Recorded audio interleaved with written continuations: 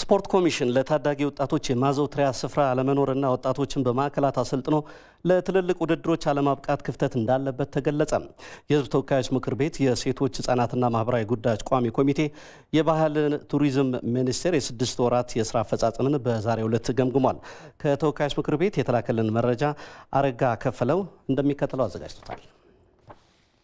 ለታዳጊና ወጣቶች የማዘውተሪያ ስፍራ ለመኖር ወጣቶችን በማዕከላት አሰልጥኖ ለትላልቅ ውድድሮች በማብቃት ላይ ክፍተት እንዳለበት ተገለጸ። ይሄ የተባለው በሕዝብ ተወካዮች ምክር ቤት የሴቶች ወጣቶችና ማህበራት ጉዳዮች ቋሚ ኮሚቴ የባህልና ቱሪዝም ሚኒስቴር የ2011 በጀት ዓመት የ6 ወር ዕቅድ አፈጻጸም ሪፖርትን በገመገመበት ወቅት ነው። በየደረጃው የሚካሄዱ የታዳጊ ወጣቶች የስልጠና ፕሮግራም ከጥራት ይልቅ ብዛት ከዘላቂ ውጤት ይልቅ በጊዜያዊ ውጤት ላይ የማተኮር አዝማሚያ የሚስተዋል ስለሆነ በሰልጣኞች ምልመላ በስልጠና ጥራት እንዲሁም የአሰልጣኞች ብቃትና ወቅታዊ ደረጃ በሀገራችን የክለቦችና ብሔራዊ ቡድኖች ውጤታማነት ላይ ጥያቄ እያስነሳ ይገኛል።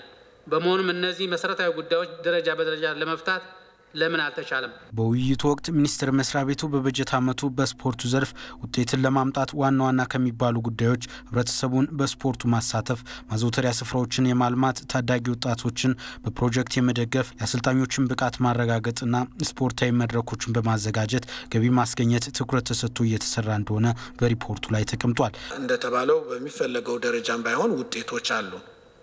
ሪፖርቱ ላይ እንዳቀረብ ነው በጣም በርካታ ክለቦች አሉ፣ የስፖርት ቡድኖች አሉ በየአካባቢ ብዙዎቹ እነዚህ ፊድ የሚያደርጉት ከነዚህ የስልጠና ማዕከላት የተገኙ ልጆች ናቸው።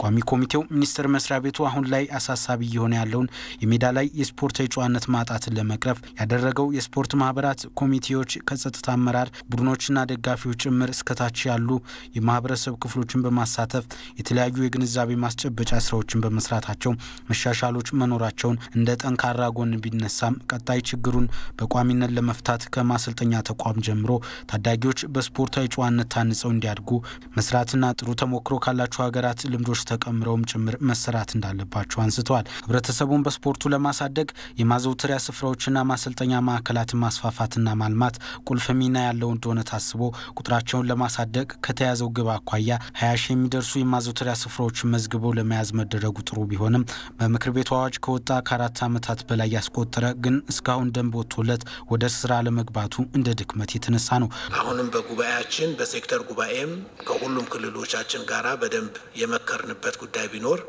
በማዘውተሪያ ስፍራዎች አቅርቦት አቅም በፈቀደ መጠን ደግሞ ማልማት እና በይዞታ ማረጋገጫ እንዲያዝ ማድረግ የመሳሰሉትን ትኩረት ሰጥተን እንስራ ብለናል። እንግዲህ በዚህ ረገድ ያለው ጥረታችን የምናጠናክርበት ሁኔታ ይኖራል። በቀጣይም በስፖርቱ ዘርፍ ለውጥን ለማምጣት በርካታ ስራዎች የሚቀሩትና በእቅድና ጥናት ተመርኩዞ ተጨባጭ ውጤት ለማምጣት ከምንጊዜው መበርታት እንዳለበት አሳስቧል። በሞንትሪያል ኦሎምፒክ በመንግስት ትዕዛዝ እንዳይሳተፍ የተደረገው ብሔራዊ ቡድን አባል የነበረና ከዛ በኋላ በኦሎምፒክ ጨዋታ የመሳተፍ እድል ያላገኘው ገብሬ ጉርሙ ስለ ትዝታውና አሁን ስላለበት ሁኔታ ከባልደረባችን እድሪስ አህመድ ጋር ቆይታ አድርጓል። በረከት ልጅ አለም እንደሚከተለው አሰናድቶታል። በክቡር ዘበኛ የአንደኛ ክፍለ ጦር ምልምል ወታደር በ1958 የኦጋዴን ዘማች ከ1972ቱ የኩባ የሀገር አቋራጭ ተወዳዳሪነት እስከ የጥበቃ ሰራተኝነት የህይወት ምዕራፉ ነው። የማሞ ወልዴ ድል አድራጊነት ለፍልቅልቅ ስሜቱ መሰረት አድርጎታል። በ67 ጅቡቲ ሻምፒዮን ሙርስ ፍጣር ነፍሱን ይማር ሞቷል። መሐመድ ከድር ምንሃንዲ አሎና እነሱ ጋር ጅቡቲ 67 ዓመት ሄድ 1 ኪሎ ሜትር ነበር። እዛ አምስተኛ ወጣው። በዛው ዘመን በዛ አምስተኛ ወጣው እንደገና ደግሞ ተመልምለን ሻምፒዮን ሙርስ ፍጣር መሐመድ ከድር ኒውዮርክ በዓለም አቀፍ መድረኮች መገኘት ልምዱን አዳብሮለታል። የታንዛኒያው የመላው አፍሪካ ጨዋታም ለሞንትሪያል ኦሎምፒክ ተስፋ ሰጥቶታል። 68 ለኦሎምፒክ ምርጫ ተደረገ። እዛ ትኬት ቆርጠው ኦሎምፒክ ሄዳለን ተባለ። ከዚህ ብቻ ከኢትዮጵያ ይሄነው 8 ሯጮች ነው ማራቶን ከፖሊስ ከፖሊስ ዘበኛ 8 ነበር። ከዚህ ይሄነው እዛም በቃ አሸንፌ መጣሁ።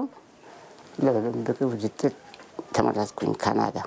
ከምስራቁ ጎራ የተቀላቀለችው ኢትዮጵያም በምዕራቡ ላይ የአቋም አድማዋን ለማንጸባረቅ ውድድሩ ላይ ላለመሳተፍ ከወሰኑት ተርታ ተሰደረች። ያማል ሙርስ ባስሺ ማመር ከደር እኔ በማራቶን በቃ እንትን ላይ ነበርን በቃ ተካፈል ኢትዮጵያ ተባለ ውድድሩን አይቶ ይምጡ ተብሎ ከኢትዮጵያ ተደወለ ውድድር አናይም ካልተካፈልን ብለን መጣን። በሞስኮ ኦሎምፒክም ከምርጫ ውጪ ተደረገ። ኦሎምፒክም ጉጉት እንደሆነ ቀረ። ለሀገር ውለታ ዘብ ለመቆም ያልደከመ ጉልበት አሁን ላይ የግለሰብን ንብረት እንኳን ለመጠበቅ ወኔ ያጥሯቸዋል። ከቤት ተቀምጠውም ተተኪን ያደንቃሉ። አሁንም ማትሽ አመም አልኩ እንጂ እንኳን ነገር አሞኞ 3 አመት ነው ሰፈር ነው አለው በቃ ጠበቃ ነበር መሰራው ህመም ስራ እንግዲህ በቃ ተቼ ሰፈር ነው አለቤት ማለት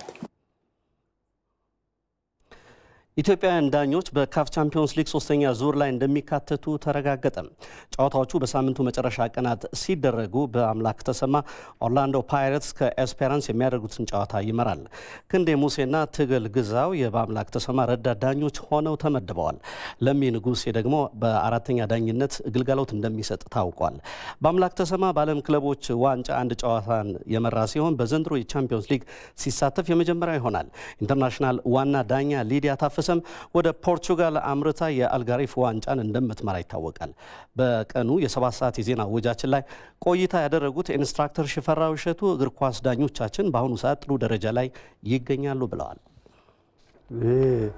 ቀደም ሲል የነበረውን በዳኝነት ደረጃ በካፍም ሆነ በዓለም አቀፍ በፊፋ ጨዋታዎች ላይ ኢትዮጵያ የነበራትን የዳኝነት ደረጃ እየመለሰች ነው እና አሁን እነኚህ ልጆች አንደኛ እድሜያቸውም ልጅ ነው ገና ናቸው ብዙ ያገለግላሉ ሁለተኛ እንደነዚህ የመሳሰሉ ውድድሮች ላይ ሲገኙ ለሌሎቹ እድሉ ላልደረሳቸው ኢትዮጵያውያን ዳኞች ደግሞ ከፍተኛ ራዕይነት ያለው ስራ ነውና በጥሩ ሁኔታ እየሄደ ነው ኢንተርናሽናል ዳኞቻችን ገና ብዙ ከፍተኛ ጨዋታዎች ላይ እንደሚደርሱ እምነት አለ። ኢንስትራክተር ሽፈራው እሸቱ አክለውም ዳኞቻችን በሀገር ውስጥ ተገቢ ክብር የማይሰጣቸው ምክንያት የእውቀት ሽግግር አለመኖር ነው ብለዋል።